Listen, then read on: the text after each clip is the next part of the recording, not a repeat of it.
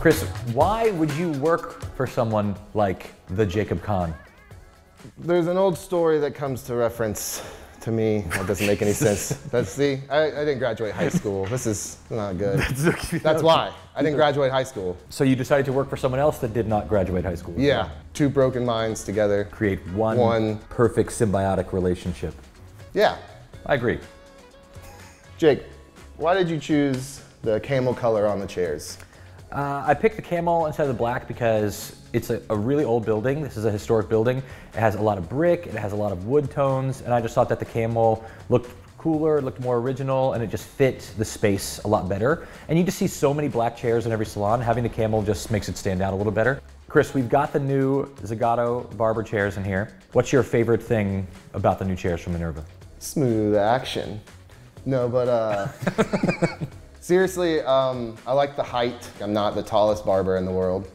And some they go down low enough for you? They're low enough down to where like I can be standing in a comfortable position and cut hair. They have an old school look, new school mechanics. I notice there's a lot of little touches that I think bring out your personality a lot. Like I see comic books, I see skateboards, I see the flag.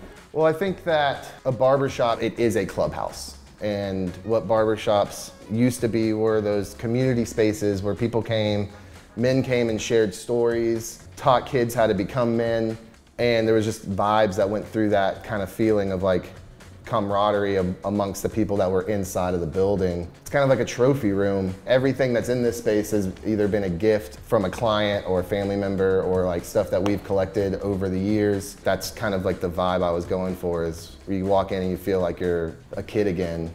Do you feel like the Minerva Beauty equipment like helped you achieve that aesthetic? I do. I believe that the Zagato chair allows the space to have a very classic vintage feel, but also upgraded and modern. So, and I think that they fit the space very well. I'm very happy that we went through the process of picking like this particular chair for this shop.